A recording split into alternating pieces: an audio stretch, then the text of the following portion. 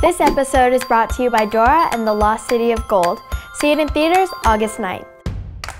Hi, I'm Alicia, and we're going on a treasure hunt for strange and mysterious food. We'll make it, taste it, and try to get some awesome pictures of it. Hey, Tess, what are we cooking today? We're decorating edible insects. So today we're eating bugs, but don't freak out. People eat them all over the world. I like them too. So what? I heard ants. And so I ordered some online, and we're gonna see what we have. What is this? This one's a mole cricket. Oh, I chopped off his head. This one is a very deformed saga worm. This one's a silkworm. Hey, Tess, why are they called silkworms? Silkworms are the caterpillar stage of the silk moth. Their cocoons are used to make silk. Well, that makes sense. They're worms, they make silk. Okay, and don't they only eat one thing? Yes, silkworms are fed an exclusive diet of mulberry leaves. Huh, I didn't know mulberries are real. I'm a little skeptical, but they're not even the worst ones. This is a black scorpion.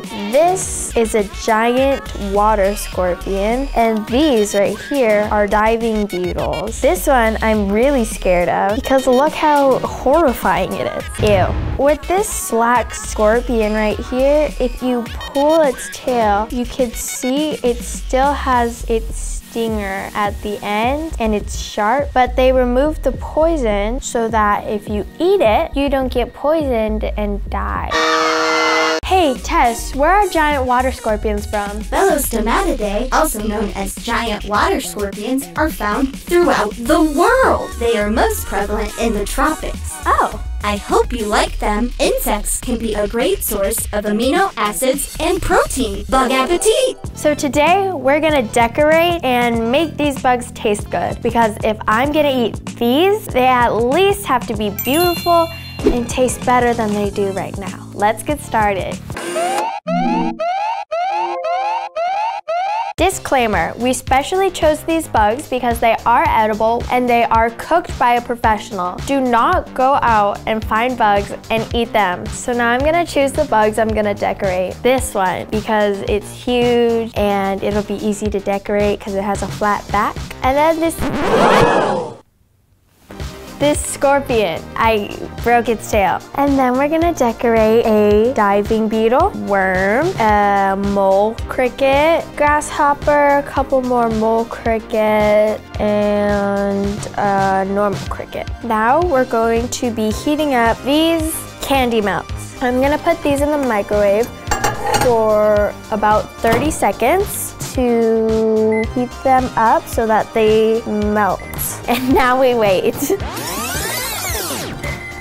Oh, these are hot, so make sure you have an adult with you to handle them and you use an oven mitt so that you don't burn off your fingers. Yay, it's melted.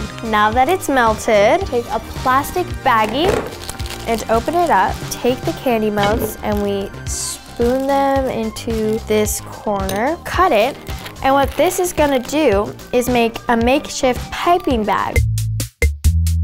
Okay, we're gonna start by drawing a smiley face on its back. Look at that! Doesn't it look delicious now? Then we're gonna do a little zigzag. Then we're gonna do its little hat. Isn't she stunning? So I have these candies and I have this little mustache boy right here. Gonna put that right there. Look at that. Look at it. Then we could stick some googly eyes on it. Oh, yes. So now we're gonna decorate the hair. I'm gonna put some stars in it. It looks like she's going to a music festival. Okay, look at that. Wow. Now we're gonna decorate this scorpion. For this, we're gonna go for a more dark look, but we're still using pink because it pops. So we're gonna do a little swirly on the back. I actually don't know what I'm doing. I'm just winging it. Now we have these selections of our sprinkles. So I'm gonna choose these big orbs. So now it's got that big textured look on the back, and then we're gonna put a little star in her hair because she's a star. Voila, and there we go. Okay, so now what we're gonna do is we're gonna take a bunch of these bugs, then we're gonna put them in a row, and all you're gonna do is just lay them out and then swirl back and forth. It makes these really ugly bugs look really pretty. And you could really do this however you want to. And then I'm gonna go with these sprinkles. Gonna take the stars and lay that across. And there you go. Now these are looking really good, but you know what I think they need? Chocolate. I have these and I'm just gonna use the same process I used for these to heat these up. I can't see inside of it. Ooh. So we're gonna put that on there, make it nice and delicious. Now we're gonna try some of these bugs. Yay! The moment we've been waiting for, the taste test. Taste time! We're gonna start with something small. We're gonna eat this.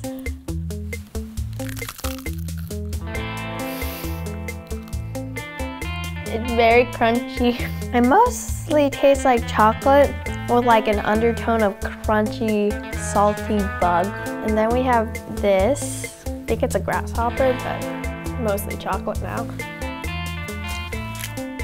Tastes like it's mostly chocolate, kind of like a Kit Kat. So now we're gonna go into this. Giant water scorpion, Lethosaurus americanus, aka toe biter, aka alligator flea. Diet, amphibians, fish, snails. I'm gonna taste test it. Yeah.